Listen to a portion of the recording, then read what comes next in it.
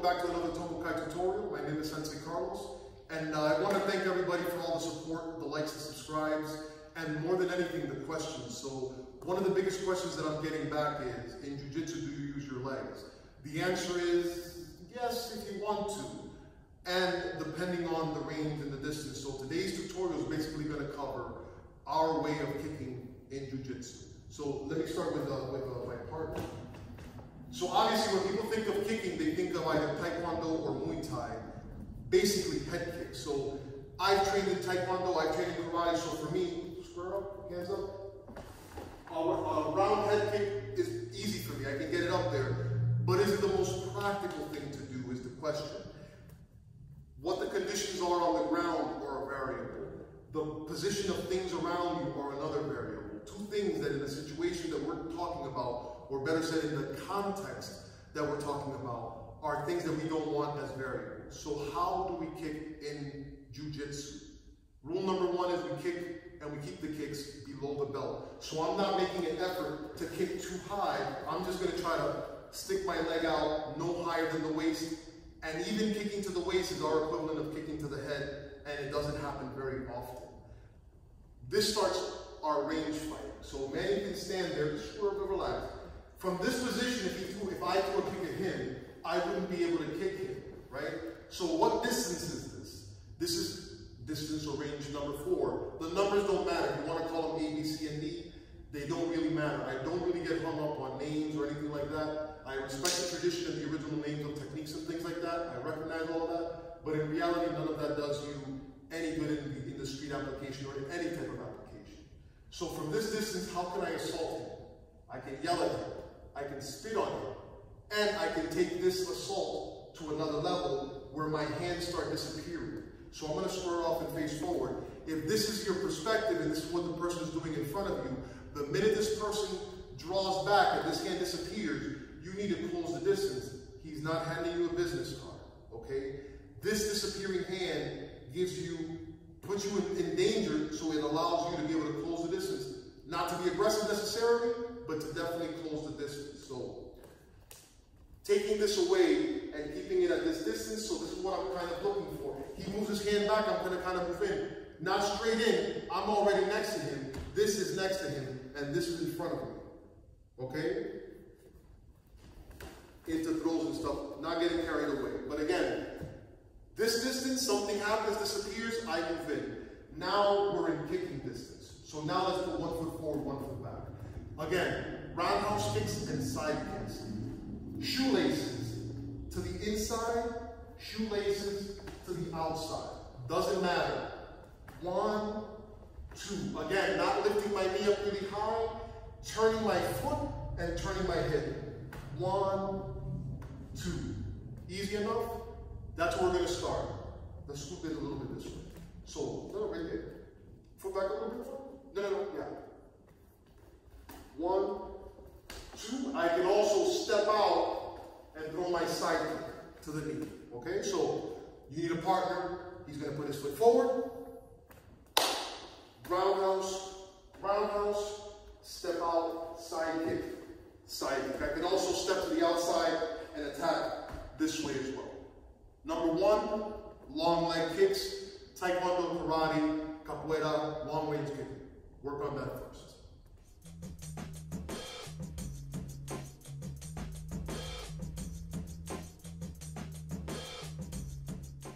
All right, guys, now that you've had a chance to work on that, let's get closer. So we went from kicking range to closer kicking range. So now we're technically in punching range. So he's grabbing me, trying to throw strikes. I have to switch the game up. He's much better than I am up top. So I have to start going to my high-low principle and changing him up. Trying to keep him following me, not me following him. So I'm going to cross grab. I'm going to reach across. I'm not going to collapse my arm. I'm going to keep my elbow out because I'm going to drive that knee in. See how my foot turns? I'm going to switch and I'm going to do the same thing on the other side. This, as of right now, is a partner drill. Do not kill your partner's legs. You're going to have bumps and bruises. At this point, some people use knee pads and shin pads. I don't mean shin pads and knee pads. Take your time. Learn control. One more time.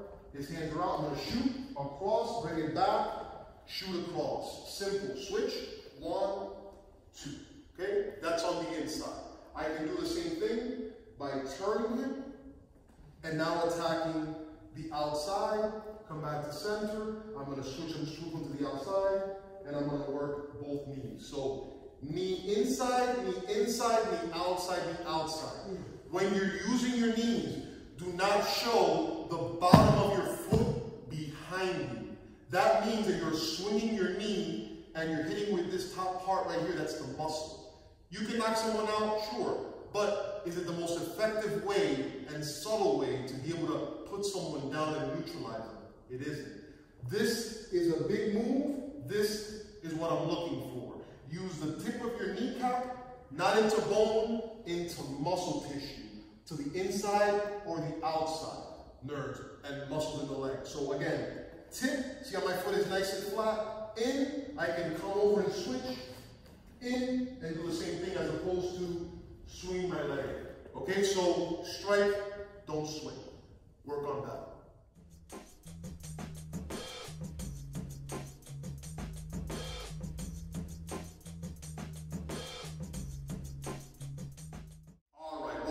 So you've had a chance to work on the long range and the middle range. Now what I want to do is work in even a little closer. So this is going to require inside foot check, all right, or a kung fu check, right? So again, really not much. It's like you would kick a soccer ball using the arch of your foot.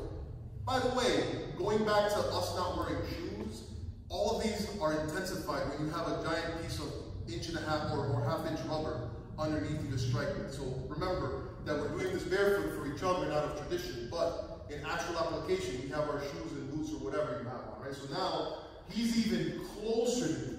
So now, using my knee, I don't get enough extension on my knee. So what I want to do is I want to, like we did with the knees, we were going across, cross kick, inside and inside. Notice the base of his leg is getting wider. So now, remember we said about kicking to the belt? My belt is now his chest. Why? Because I brought his base down. Let's try that again. Close, close, close, cross kick, cross kick. See how it opens? Now, it's easier to move him back, and now I can use my knees. When it comes to range fighting, do not be the person that creates the space. Make him create the space. Come here. So I don't want to pull back and hit him because that's creating a space for him to hit me. I want to make him create the distance and we follow up afterwards. So in this particular case, I'm going to show you how we're going to go from inside really close to driving the knees and now having the room to throw the kicks into this, and that becomes infinitely easier. Why? Because I took him out of where he wanted to be, widened his base, widened his base, widened his base. The whole time he's moving back. Notice, I'm right here. I could be standing inside of a hoop. I could have things around me. He's the one bumping into things because he's the one going backwards. So remember, he creates distance. Review. Long distance kicking, middle range knees, close range, use your feet, and usually cross kicking is going to be the most efficient way for you to get power because you need a little bit of distance. So instead of hauling back, strike close, create distance. Close, create distance. He moves back, go to knees, then you can do whatever you want to do, kicks. And remember, once the person is open and you have your entries, you can switch into whatever mode or style or original technique that you train in. So let's do that one more time, because I'm getting all fired up. 1, 2, 3, 4. I'm a boxer. And working this way, right? Come in one more time. Up. 1, 2. Oh, jiu-jitsu, absolutely. Control. Make sure. Get your kicks in. This is the low with your leg. You've covered so much stuff with the hands and footwork. This is how we use our feet. This is reviewed in the Kung Tao kicking set that we teach. It's basically the 7th out of 8 sets. Okay, so, it's actually the 8th out of 8. It's the last one. So Kung Tao kicking gets into this a little more extensively, but this is a basic tutorial introduction to it. Okay? Enjoy. Work on that.